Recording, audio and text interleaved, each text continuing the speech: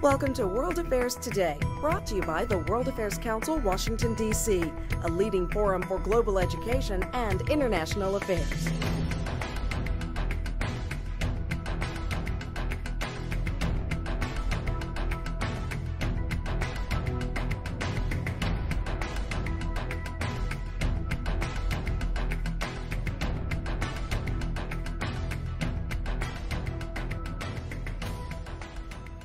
Good evening and welcome to the World Affairs Council. Tonight our guest is Philip Coggan, author of Paper Promises, Debt, Money, and the New World Order. My name is Heidi Shoup. I'm president of the council, and on behalf of the board of directors, I welcome you all here this evening. Mr. Coggan is the buttonwood columnist of The Economist and currently the capital markets editor.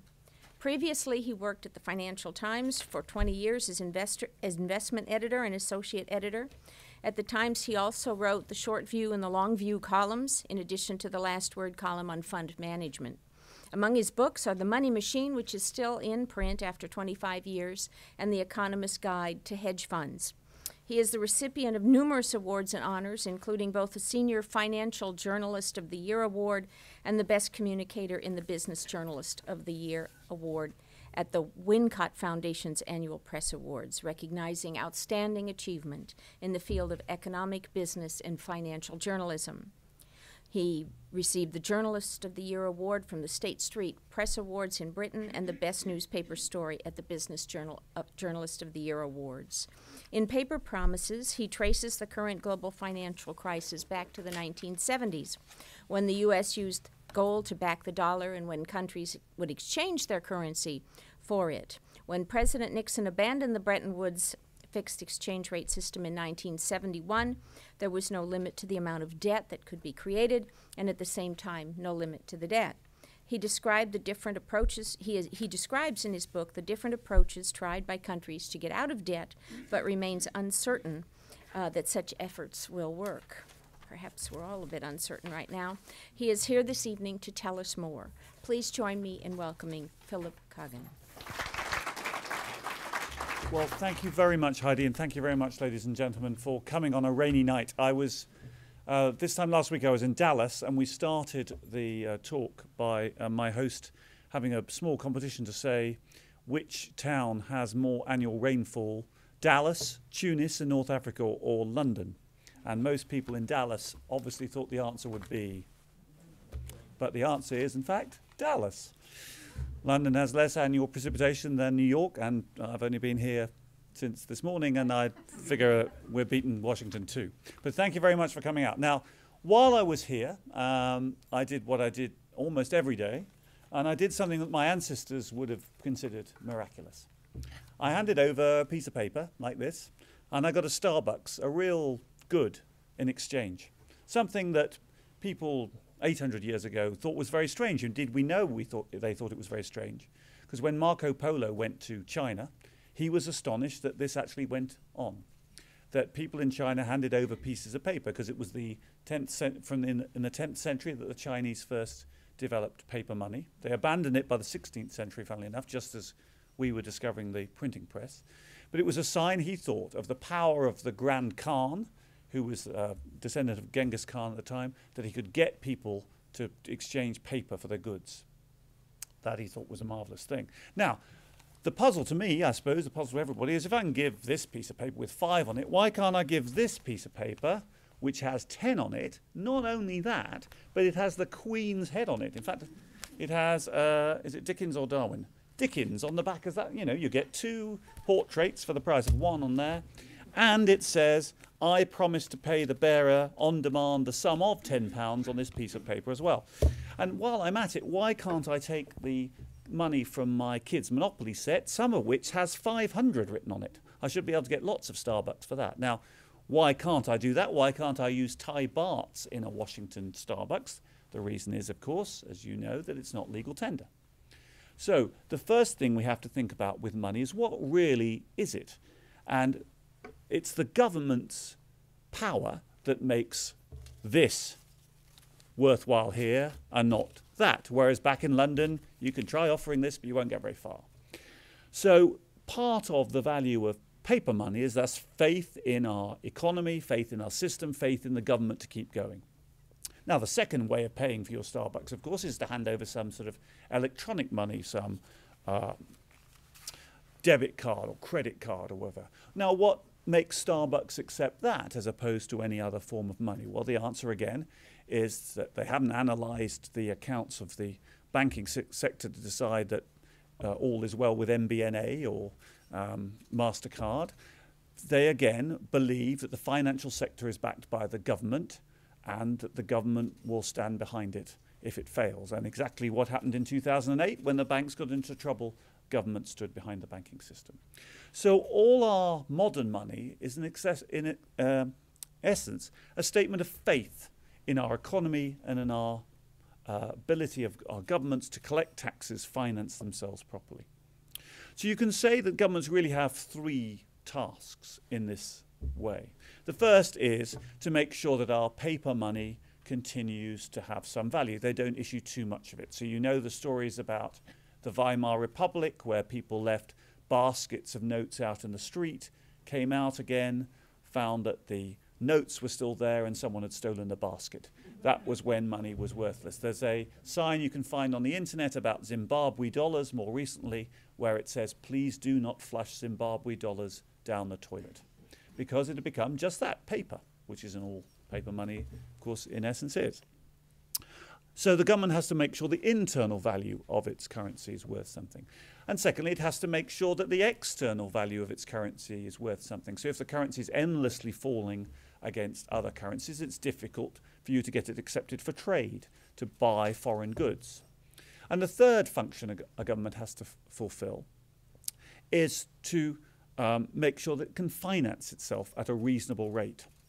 So it can, when it does have a shortfall between its revenues and its spending, and most governments do at the moment, it can borrow the money in the markets and not pay through the nose for it. So we can say that Zimbabwe recently failed those first two tests, the internal value of money and the external value of money declined, and Greece has failed that third test, and Portugal. These are countries which cannot raise money from the markets, cannot convince other people to lend them money at a decent rate, and have to depend on their neighbours in the EU to keep them going. The second point that follows from all this is that most money is really a form of debt. Back when we had gold and silver, you could own gold and silver and it's no one else's liability. It's still just yours. But most of the money that we use today is a claim on someone else. So our credit card, our debit card, our bank accounts are all liabilities of someone, banks or credit card companies.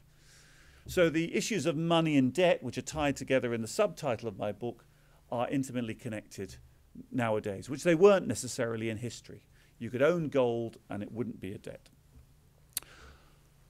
Money also has two really key functions. I don't know how many of you are economists, and I have to speak to both economists and real people on a regular basis, so I'll make it a real people explanation because economists make things too complicated. But the two key functions are that money is a means of exchange. Now, when I went into the Starbucks today, let's imagine we didn't have money. I'd go up to them and say, I'd like a grande non-fat latte, please. In exchange, can I talk to you about the history of the euro?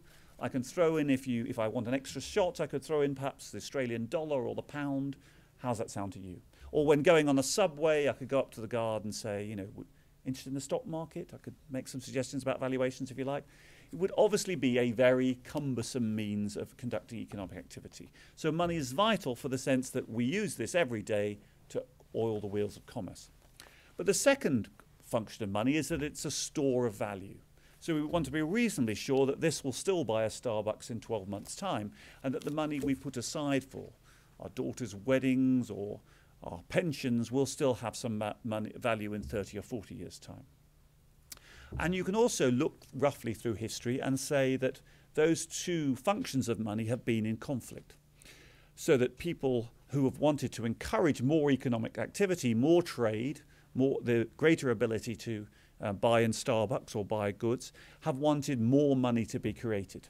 Obviously, if Starbucks did take my kids' monopoly money, I could buy an awful lot of Starbucks, and that would be good for me in the short term at least. But the people who believe in money as the store of value want the supply of money to be limited. So those two things have clashed through the centuries. And a key character in the book is William Jennings Bryan. William Jennings Bryan was a kind of Barack Obama of the late 19th century. He was a powerful orator, a Democratic senator from a Midwest state. He actually campaigned against a military veteran in his first campaign. And he made this powerful speech in favor of expanding the money supply. His cause was bimetallism, which sounds very obscure. But all he was arguing for was to add silver to the currency. He was in favor of what we now call quantitative easing. And he represented the farming community of the Midwest. And in the late 19th century, food prices had fallen for some while. The farmers were struggling to pay their debts. So they wanted more money to be created, to prices to go up and make it easier to pay off their debts. And he was opposed by the East Coast interest, William McKinley, who eventually got assassinated, as you know, who was standing up for the old traditional East Coast story, sound money, balanced budgets. Now, one of the fascinating things about today, and I come here as a foreigner, often your politics is always amazing to Europeans, is that everything has flipped around. So William Jennings Bryan was essentially standing for the kind of people who support the Tea Party today. He was a very religious man indeed. He ended up being a key prosecuting witness in the Scopes monkey trial in Tennessee, arguing against the teaching of evolution. Back then, of course, you could have presidential candidates who didn't believe in evolution. Impossible to imagine today, of course. And the people he supported were in favor of inflating away their debts. But now you flip forward 116 years, and the people who support the Tea Party are in favor of balanced budgets and against quantitative easing. And the Wall Street interest, Wall Street is in favor of quantitative easing, because when the central bank goes into the markets and buys government bonds, it helps prop up asset prices, particularly equities, and makes Wall Street better off. So this flip over is only happened in America. You'll not find it in Europe. You won't find the people in Greece who are rioting on the streets arguing in favor of balanced budgets.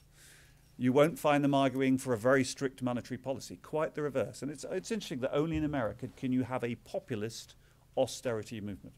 Anyway, William Jennings Bryan was therefore an early example of this battle between people who wanted to expand the supply of money to create trade and people who wanted to keep it restricted. And there's an even earlier example, which is a guy called John Law. John Law was a Scotsman who wound up in early 18th century France at the court of Louis XV. Louis XV succeeded his great-grandfather, Louis XIV, who had been a monarch for 72 years. So he was only 1 year old when Louis XV became king. So naturally, he wasn't so big on decision-making at that stage, and there was a regent. And the regent was struggling to deal with the French monarch's debts. So John Law came along with this bright idea. John Law's idea was that up until then, you thought that wealth was basically gold and silver. And John Law said, no, the wealth of France is its farms and its factories and its shops. Create money, create paper money, and more activity will happen in the farms and the factories and the shops. And that more activity will bring in more tax revenues, and that more tax revenues will deal with your Majesty's debts. So this first experiment in really creating paper money in Europe occurred then. He was a miraculous man. He dreamt up the first emerging market fund.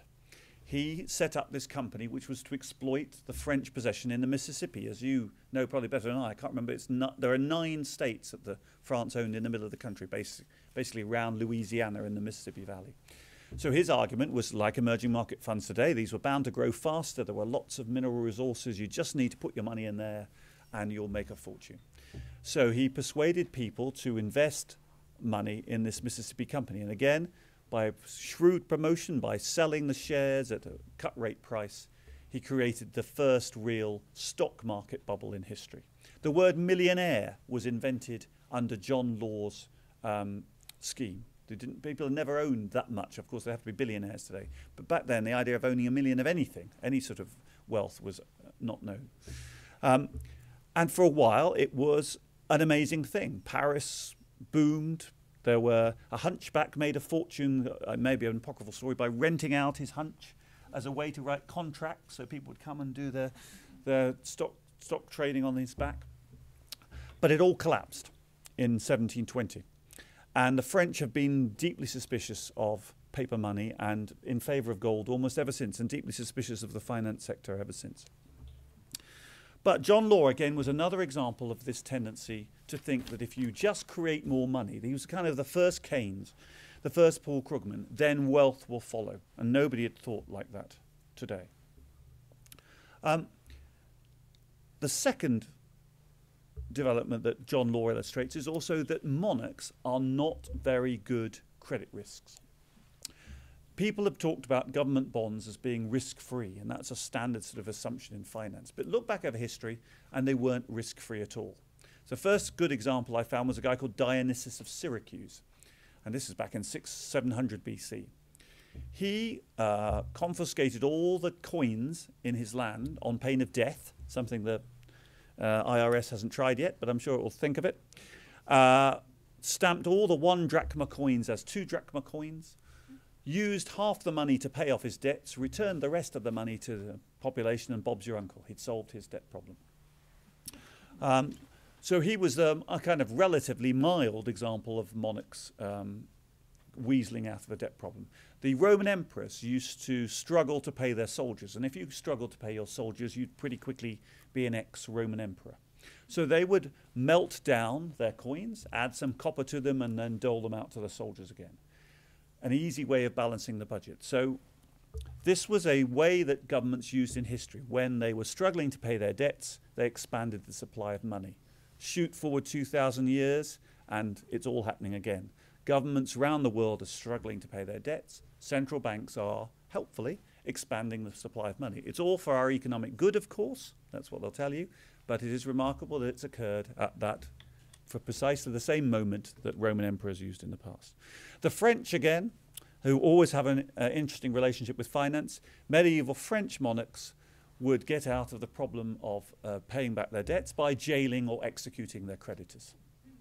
And if you look at the way that they sometimes regard the finance sector in London, you'll see that perhaps they wish they had those powers today. You can also view the history of money and economic power as the way that certain countries used their coinage as a way of demonstrating their power. So it was that King of Lydia who the first example of a monarch having his face on a coin. And if you think about it, it's the two real great things about having your face on a coin. First of all, you show the world that you're an important person. You show what you look like. Second, you show that you personally, by putting your face on your coin, that makes it have value. If you or I put a face on a coin, I'm afraid nobody would accept it. But if you can get that accepted in the rest of your country, and indeed in other countries in the world, that shows what an important person you are. So look back over history. Which were the coins that traded widely? Athenian owls, Roman soliduses, Byzantine Byzants. Then you got into medieval Italy. You got the florin from Florence, which was still used as a coin when I was a kid in 1971.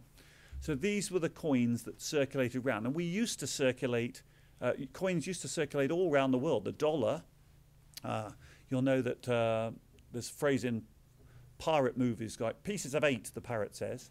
Well, that came from the peso, which was indeed an 1/8 piece of a larger coin. So these coins would trade all around the world, and depending on their gold and silver content, they would be accepted around the world.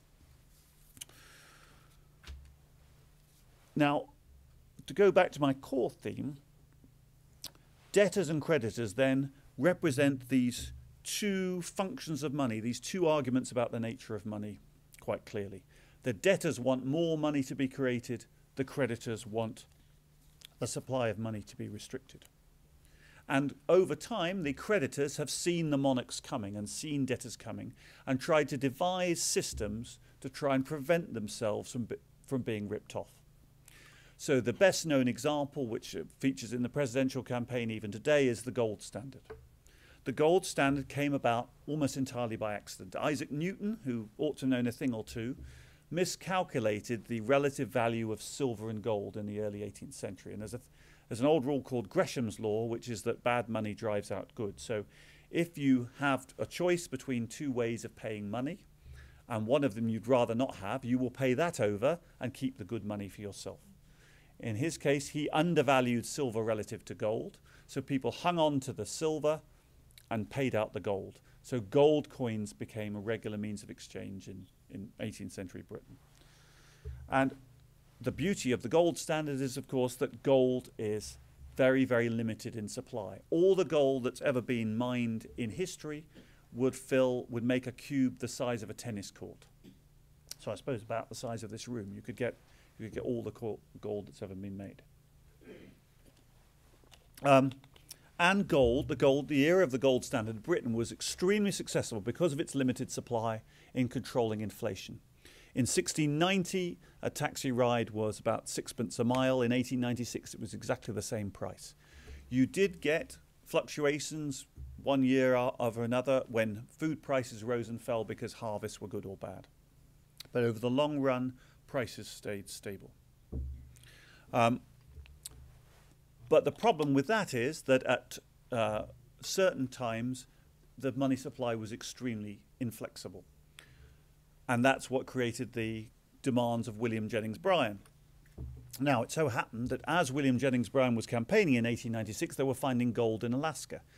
So the money supply was expanding just at the moment he was complaining it was too restricted. But if you start to think about that, it's a very odd way to base economic policy. You have to wait for some old-timer with a beard and a pan to dig something up in some wild part of the earth if you want to expand the economy. It's a strange way of running an economy. And a guy called Lord Addison, who's quoted in the book, said he was never convinced that digging gold out of the ground in South Africa, transporting it across the Atlantic and burying it under the ground under Fort Knox, which is what happens to it, is really a way of adding to global wealth. It is a quite strange system, but it was very effective at controlling inflation and thus very effective at pleasing the creditors. So why did it work? It worked because the people in charge of the system back then were of the creditor classes. Up until 1900, there was no real mass democracy anywhere. It was more democratic in America, but women couldn't vote until it was under Woodrow Wilson, isn't it? I was just seeing it in the exhibit today. And of course, senators weren't elected until I think 1920. Somebody will correct me if I'm wrong. Senators were appointed, not elected until then. So it wasn't a perfect democracy. But in Europe, there certainly weren't perfect democracies. And so the people in charge of the country were quite happy, were central bankers and things, were the type of people who own money and were quite happy to keep money restricted. What happens when the gold standard has a bust? You have a very short and very sharp recession and lots of people go out of work. If you restrict the supply of money, everything else in the economy has to adjust. And we can see that in modern version today in Greece. Greece has restricted its ability to create money, has restricted its ability to affect its exchange rate. 20 years ago, if Greece was in the problem it's in today, it would have devalued its currency and creditors would have lost out to the extent of 10, 20%, and then Greece would have started all over again. But now it can't do that. So what happens? What does Greece have to do? It has to, instead of cutting its currency 20 to 30%, it has to cut its wages and prices 20 to 30%. And that is not something that people appreciate. So when you have democracies and you're asking the bulk of the population to take a sacrifice in terms of austerity, lower living standards, to please the creditors, it's very hard to do.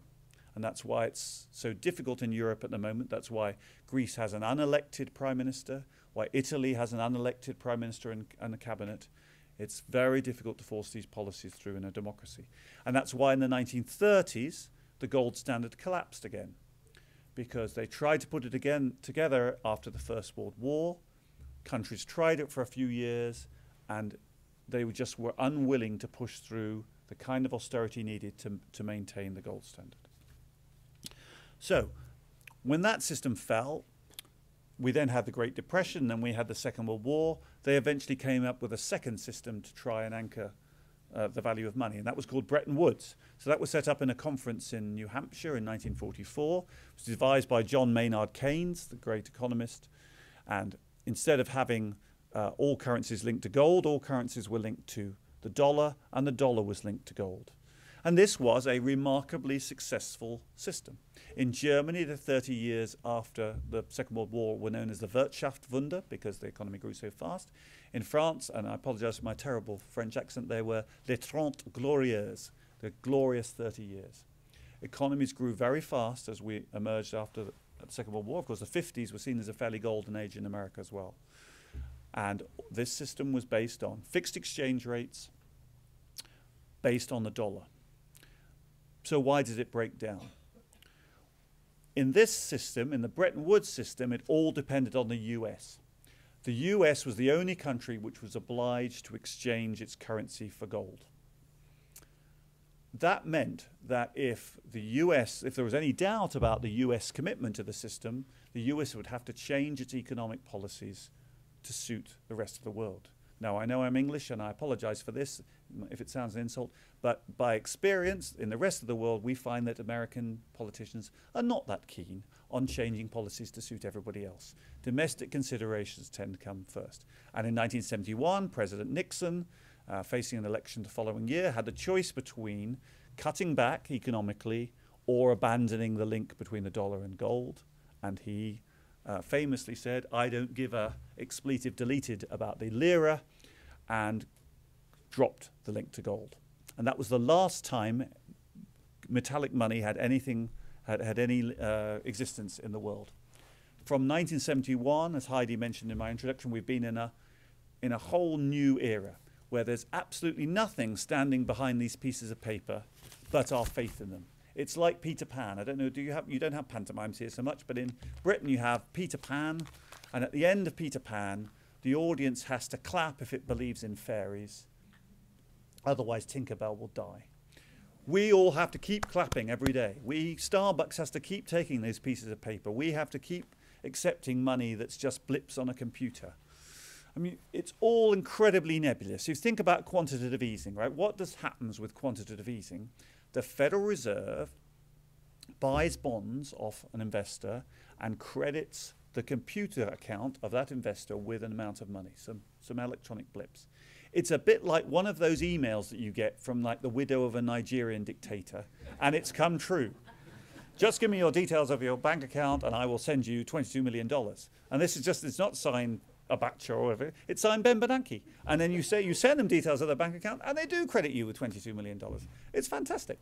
So that's what it is. It's just the creation out of thin air of new money. So this is a question, of course, which mankind has grappled with for thousands of years. Okay, we don't want to restrict the supply of money just to the amount of metal we dig out of the ground. That sounds silly to people. So let's have no restriction. But once we have no restriction, what's to stop you creating money indefinitely? Just turning it into confetti or toilet paper like Zimbabwe. And it's very difficult to get that balance. And for the last 40 years, we've been struggling to do so.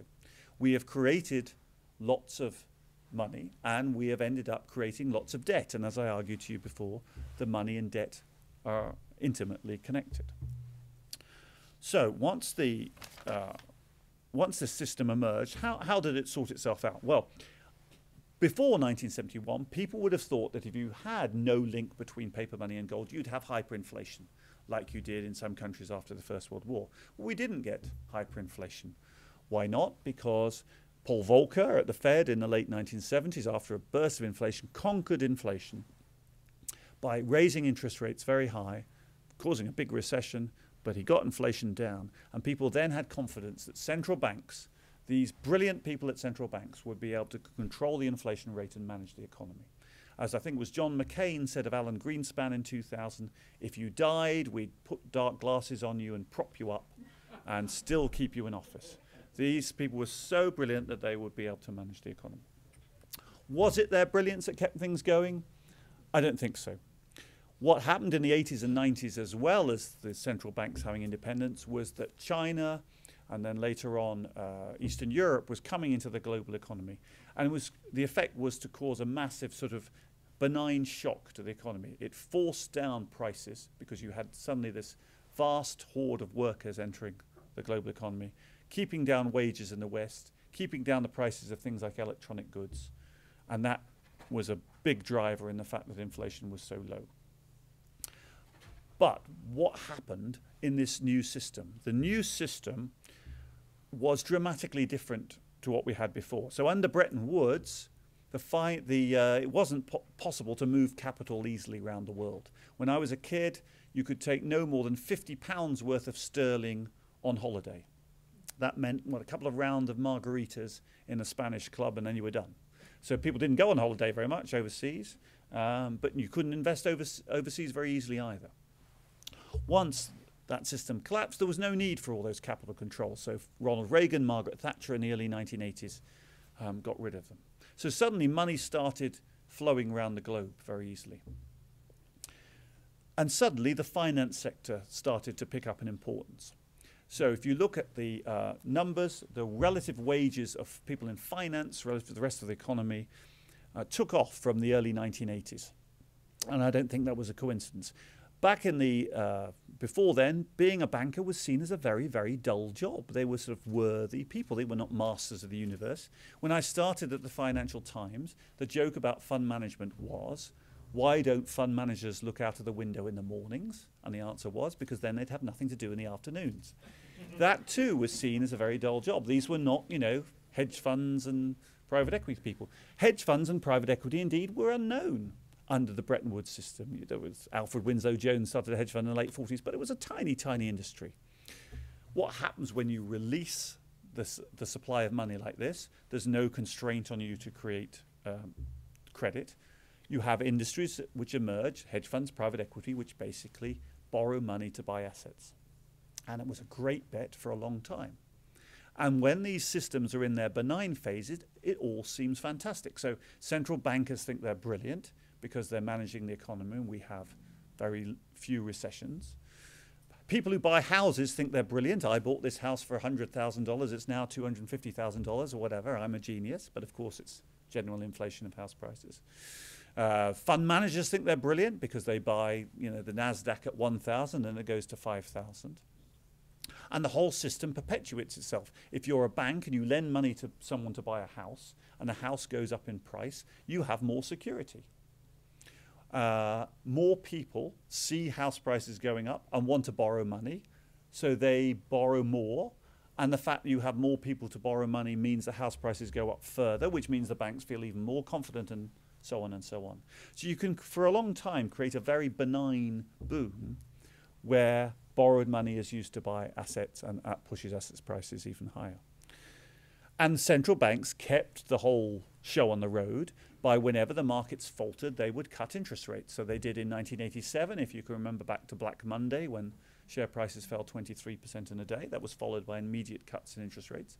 They did in the early 90s when the savings and loan industry wobbled. They did in 1998 when long-term capital management, the big hedge fund, got in trouble. They did in 2001 after the dot-com crash, and so on and so forth. And of course, they've done it now. And the end game of that process is where we are today. We are at zero interest rates, never been known in history. The Bank of England was in existence from 1694 through 3 centuries. It went through 2 world wars, a great recession, hundreds of years without inflation. It never cut rates below 2%. Now they're 0.5%. Fed has rates at virtually zero. You have the central banks intervening deliberately to keep asset prices higher by buying government bonds, and by definition they want equity markets to be higher. Ben Bernanke has said very much. So we have this whole system which is devoted to keeping asset prices up, and we've created a generation of people who go into finance thinking that if we speculate, if we borrow money to buy assets, we will make out and become rich. Look at who have become billionaires in the last 20 or 30 years. Yes, there's the odd exception like Steve Jobs and Bill Gates. But if you look at the lists of rich people in the West, then most of them have come out of finance, hedge fund and bankers. Look at it in the developing world, it's not like that at all. They're usually people who've worked in natural resources. So we have changed the way that the system has operated. We created this sort of vast train bearing down, carrying debt levels and asset prices higher. And we got to the mess that we're in today, where we have very high debt levels and central banks propping up asset prices. So why do I think that's a problem, and why can't we go on and just keep going like this and having, you know, endless rounds of quantitative easing and zero interest rates forever? Well, out of tribute for being here, one person who loves to quote from Yogi Berra. And Yogi Berra was eating pizza in a restaurant once, and he was asked whether he'd like the pizza cut, how many slices he'd like the pizza to be cut into. And he said, I'd like it to be cut into 4 slices, please. And then he said, no, wait, I'm hungry, cut it into 8. Okay. Now, the problem with all this process of creating more money to prop up the asset markets is it's not actually creating more pizza. We have been better at creating claims on wealth than we have at creating wealth itself. And this is just another example where we have created more claims in the process of keeping the show on the road. In the end, we need to create more wealth. Now, the best way to get out of a debt crisis is to grow your economy rapidly. That's how we got out of a debt crisis after the Second World War, much higher debt to GDP ratios for governments. But think about it. When you come out of a war, a lot of people are in uniform, a lot of industry is devoted to making, you know, bullets and tanks and things that can be put to more productive uses. When we came out of the Second World War, we had the baby boom. Come from the late end of it. And suddenly in the 1970s and 1980s, we got another surge of growth as people like me started to join the workforce. We don't have those advantages to look forward to today. There's no industry we're all going to switch everybody out of. Obviously, we have had some wars, but they're much smaller scale than the Second World War in terms of how the economy has been directed. And in Europe, we have a particular demographic problem. Europe, the working age population is set to fall over the next 30 to 40 years, not rise. Now, economic growth can essentially come from 2 ways. You can have more workers, or you can make workers more productive. Well, we can make workers more productive, and there are plenty of reforms in Europe, but that tends to only help to the extent of 1 to 2% a year. You need more workers to keep the whole system going. Think of it really like a pyramid scheme in which you need a new supply of suckers with every generation. That's certainly how house prices work.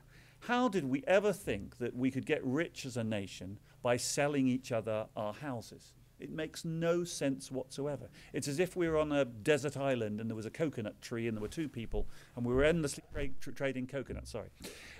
It's not a way to get rich.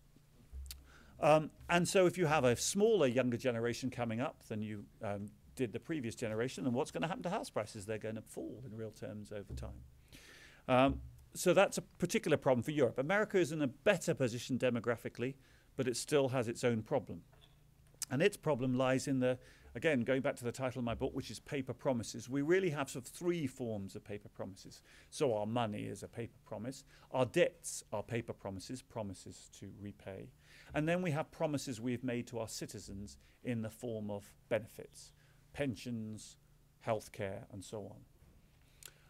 And my argument is that some of these promises have to be broken. We cannot pay all our debts and pay all our benefits in real terms. So some body is going to have to be disappointed. So if we don't grow our way out of a problem, what's going to happen? So we can obviously renege on our promises to our citizens. And in Britain, we're already doing that. The way that pensions are being adjusted for public sector workers is being downgraded with relation to inflation. This is something that your government may attempt over time as a way of dealing with it. We make people retire later, which is sensible on all sorts of grounds. People are living longer, so they should be able to work longer. And of course, if you get them to work longer, they produce more, which keeps economic activity higher. There's a problem I battle with, which people argue about this. They say that old people should retire so young people have jobs. And economists call this the lump of labour fallacy. It's been used in the past to argue that women shouldn't work because men should keep the jobs. And it's used, of course, to argue that immigrants shouldn't work because native people should have jobs. but it's just nonsense if you think about it. If the answer is that old people should retire to get young people jobs, why keep the retirement age at 65? Why not make it 55 or 50? If this is the answer, we should all retire at 40 and then we'd be millionaires. Well, that's not going to be right, is it? How can paying people not to work make an economy richer? What happens when old people work? They earn money, they spend it on goods and services, which employs other people, young, old, middle-aged, and the rest. What happens when women work? The same thing. So economic activity will not suddenly surge if we stop a certain segment of the population working. Anyway, sorry, it's a little moral lecture there.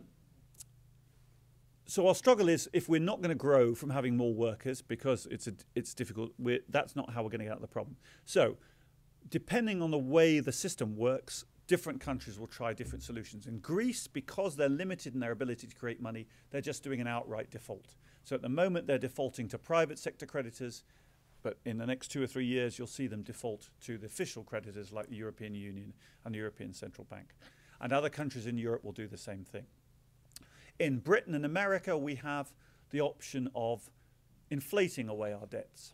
That is, we just create more money, so in effect we're paying people back in monopoly money, even though it doesn't look like that. Now, quantitative easing is in part a way of attempting that, though they won't admit it.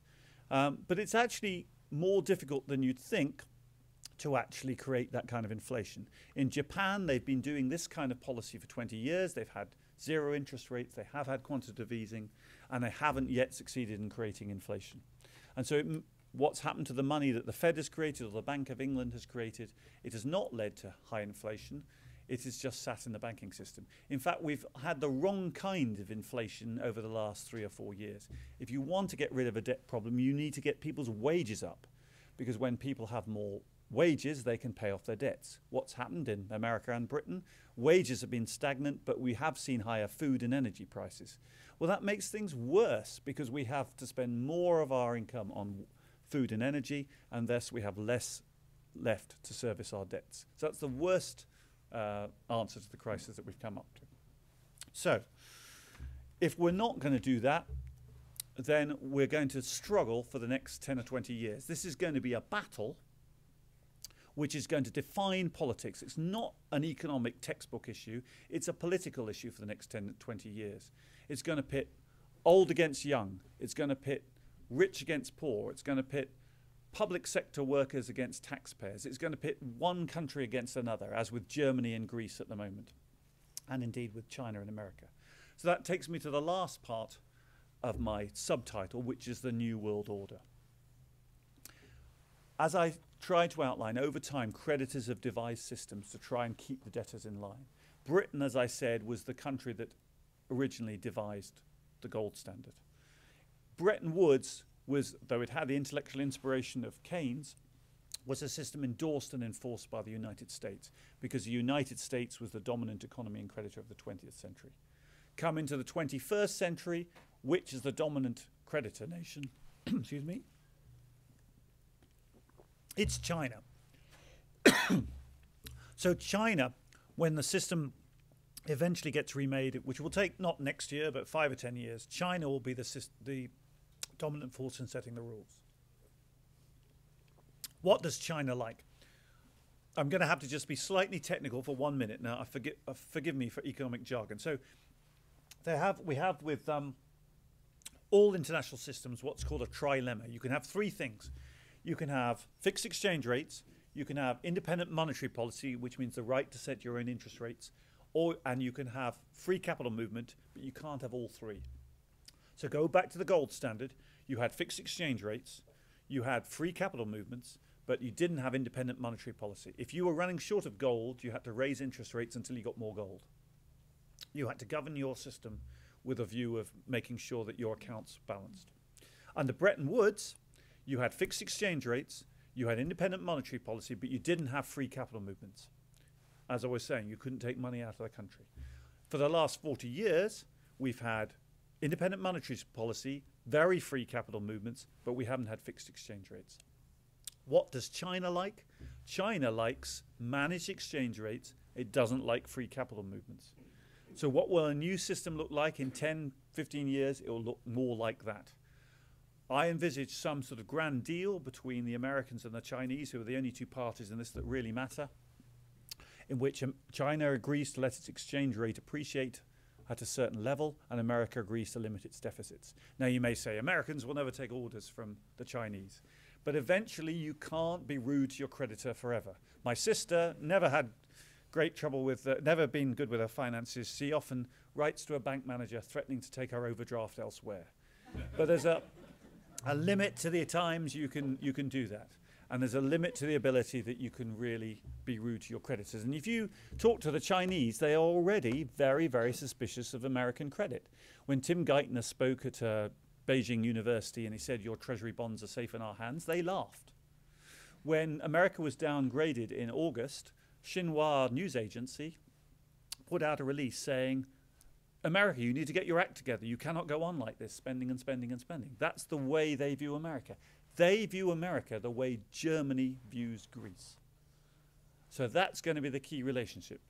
So, to sum up, we've had cycle after cycle of creditors battling debtors in which the nature of money has changed. We've just had a huge spree and the bill is coming due.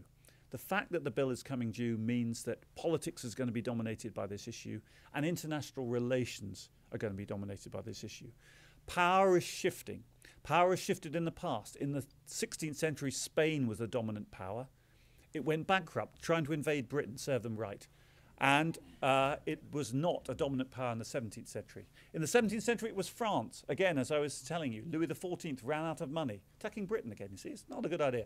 And France, eventually the French monarchs fell because of their financial problems to the French Revolution.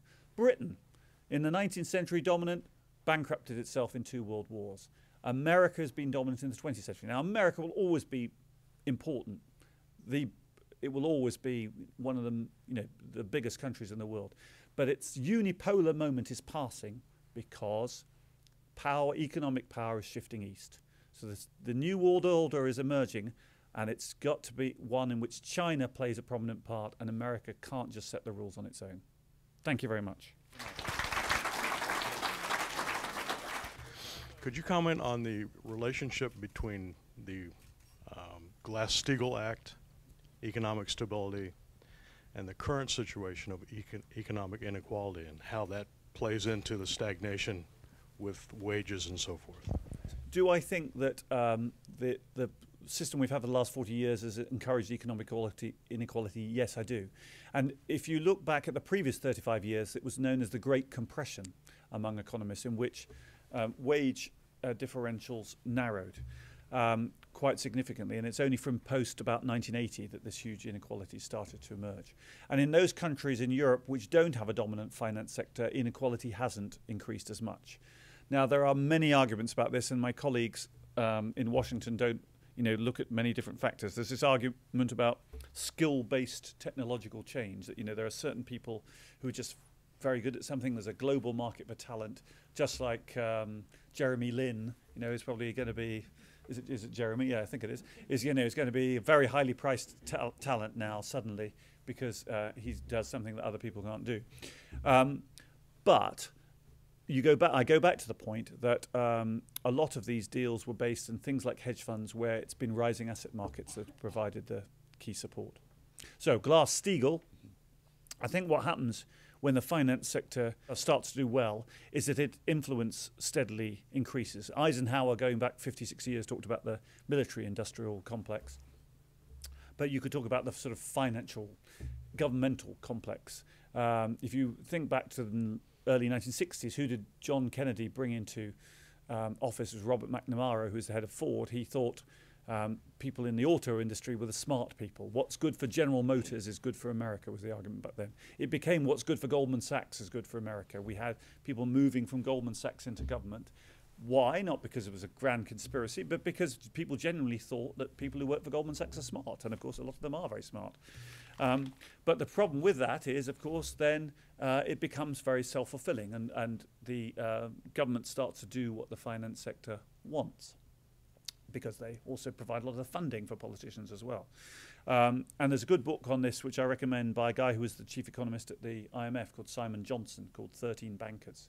It's a story, starts with a story of Larry Summers when he was Treasury Secretary. I think he was in a room, he's calling the head of the CFTC, and he says, I hear about your latest proposal. I've got 13 bankers in my office who say this will be the end of Western civilization or something. So this was the argument. So on the encouraging side, however, I think that what's happening now with more regulation, banks being required to put up more capital, with the debt sort of super cycle really being interrupted, is the finance sector will steadily become less important over time, will become more what it should be, a vital part of an economy, but not the only part of the economy that anyone cares about. And that hopefully will result in less inequality, more equality. That would be a better phrase, wouldn't it? Do you think creditor countries like China might be able to force debtor countries to issue their debt in the renminbi or the yuan? That would give China more control over the situation of preventing the debtor nation from manipulating its currency? It would also probably take some of the pressure off the Chinese to force their exchange rate to float and fluctuate a little more. The second question is whether or not you think there's any future for the notion of a composite international currency for certain transactions, a currency made up of a blend of the euro, the dollar, the yuan, renminbi, sterling, and the like, for international transactions to perhaps lend a little more stability to international pricing? Well, the Chinese are gradually opening up the renminbi. I mean, and they're allowing people to have overseas accounts and they're issuing some bonds in renminbi and so on. I don't think they could force us to issue in renminbi, but if you look at emerging markets, as they used to be called, have this problem of what was called original sin. They couldn't borrow in their own currencies, they had to borrow in dollars, though now they increasingly can borrow in their own currencies. So we could get to the stage when European nations, for example, it would happen to Europe first before the US, found it was a lot cheaper to issue in renminbi than it was in euros. So in which case that would be not forcing, but just the logic of cheaper financing being pushed through. Your second part of the question, sorry, my mind's gone with answering the first. Composite currency, yes. In fact, somebody sent me an email yesterday proposing one, and there's some launch next week. Well, we have the special drawing right, of course, though that doesn't include the renminbi. It has to be convertible to be in the SDR. And it's been around. This was a great idea of Keynes in Bretton Woods. He called it Bancor. And the Americans essentially vetoed it. And indeed, the Americans wanted a system which had no constraints on creditor nations at all, because back then they were a creditor nation. Of course, now they would like some restrictions on China because they're not a creditor nation. So it just shows what goes around comes around. The problem with the SDR is it's been private sector hasn't wanted to use it. So yes, the IMF uses the SDR, and you can imagine the IMF adopting your much broader foreign currency. But could you buy your Starbucks with it? Could you do international takeovers in it? It would take a collapse in one of the big currencies, I think, for people to turn to that. And if the composite currency includes that currency that's collapsed, then again that makes life difficult. So there have been proposals for currencies based on a broader basket of commodities instead of just gold. I can imagine in a case of complete economic collapse that would happen, but let's hope that we don't get there. Do you think that at some point soon the creditors of the United States will at some point begin to question our ability to make good on those debts, and all of a sudden cause either a big spike on a Tuesday morning in interest rates or a crash in assets? Well, you're absolutely right, and Standard & Poor's downgrading the US credit rating is exactly that. Creditors starting to lose faith, and the Chinese giving their lectures, that's a similar thing. Is it going to happen next week or the week after? I don't think so. And there's a guy I was talking to from PIMCO, the big fund management firm, who's saying that the US is the least dirty shirt, right? So when you're going out in the evening and you look through, you realize you haven't got a clean shirt, so you hunt through the laundry and you find one with the smallest stain or whatever. Then that's what the US is. It's not that it's brilliant. It's just that the US is still the biggest economy in the world, still the most liquid market. And so if you're going to have your money somewhere, you'd rather have it in the US than, say, Greece. And you'd probably really rather have it in the US than Germany, because you think that Germany's going to have to pay for Greece. So still the US has that advantage. So I think you're the sort of last domino to fall. But yes, I think that's why we will remake the system eventually. In 5, 6, 7 years' time, there may come this point when suddenly US bond yields shoot up and suddenly the US realize it has to do something about it. And of course, it could be an entirely self-inflicted wound. We were sort of boggling our minds in August last year when it appeared like Congress wouldn't raise the debt ceiling and the US could go into technical default, even though it could easily pay its bills. But you know, you never know what might happen. Again, I struggle as a European to understand your budget system. In Britain, whatever you think of our Prime Minister, he proposes a budget and the next day it's enacted. And that's what happens. Here, you know, the President proposes something, House proposes something, the Senate proposes something, and they, you know, take ages to agree. It doesn't seem like a sensible way to run an economy, not to me. As I understood it, and maybe I got it wrong, we're saying that the debt crisis with the U.S. vis-a-vis China, that could take about 5 to 10 years to play out to where really will come to a head. Do you see the same timeline with the EU as a whole versus its creditor nations, which includes China, in the same timeline, or do you see that there's the crisis could, you know, we read about that in the paper every day right now, come to a head quicker in the EU? We may come to a head in the next week or two in Greece, but it's partly how Greece plays out that's the key here. So essentially you've got this battle between creditors and debtors that's sort of made very real, where the Germans are saying they will lend the Greeks money and insisting on policies from the Greeks and insisting that democratic politicians commit themselves to pursue those policies even post an election. Now, the very interesting thing is whether the Greek population, I don't know if you've been to Greece, but they're not happy about it. And so if Greece then falls out of the euro for whatever reason, and suddenly you have the drachma instead of the euro in your bank account, think what that means to if you're a Portuguese or an Italian, say. So you see your not compatriots, but your fellow Europeans suddenly lose 30 or 40% of their money overnight if they've kept their money in Greece. You think to yourself, am I going to keep all my money in the bank account in Portugal or Italy, or shall I just nip over the border and put it in France? There's no capital controls. There's nothing to stop you moving over the border. You know, if it happened, like say in DC, that all the banks were going bust, you'd probably move your money to Virginia or Delaware or something, wouldn't you? It's just prudence. And so if Greece was chucked out or left, then you could instantly see a run on the banking systems of those other countries, and that would precipitate the crisis. And that's, of course, why it's a gigantic game of chicken in which the Greeks are well aware they have that power and the Germans are well aware of that's happening. So why I think in the end the Germans will pay. Somebody sent me a joke the other day. It was an Italian, a Spaniard and a Greek go into a bar. Who pays for the drinks? The German is the answer. And that's what's happening. Eventually the Germans have to pay. So, well, thank you very much all for attending, and thank you for coming on a wet Washington night. Thank you for joining us for World Affairs Today, a production of the World Affairs Council, Washington, D.C.